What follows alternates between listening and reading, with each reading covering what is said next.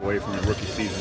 Is there one singular thing that you take away as far as last season, or is there? For me, it's honestly the preparation. I didn't really know how to get prepared last year. Now I think I have a whole year. I know what I'm going to do. I know exactly what's going to happen when we get to this city or when we go here. So I already have sort of, like a little familiarity with what's going to come this year. So I feel like that's going to be the big thing for me, and that's going to translate to me being more comfortable on the court as well. We've seen your three-point shot develop from the corner last season. Do you see yourself moving towards the top of the key this season, trying to work out towards half court? For sure. I think for me to develop my game to the elite level that I want it to be, I got to be able to shoot from all areas of the court, not just the corner. It's a small sample size, and being able to shoot a couple threes from there, I'm comfortable.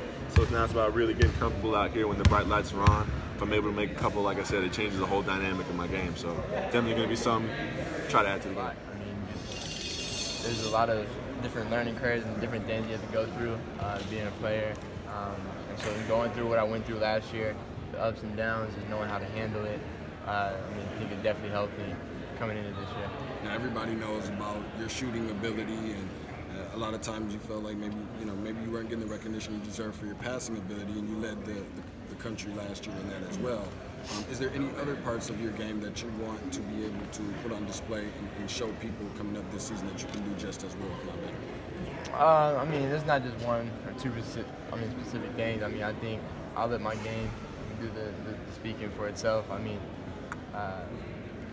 think I can really pass the ball, shoot the ball well, and I think I can do a lot of other things well. But I'm just looking forward to helping this team win and doing whatever it takes, whatever this team needs me to do.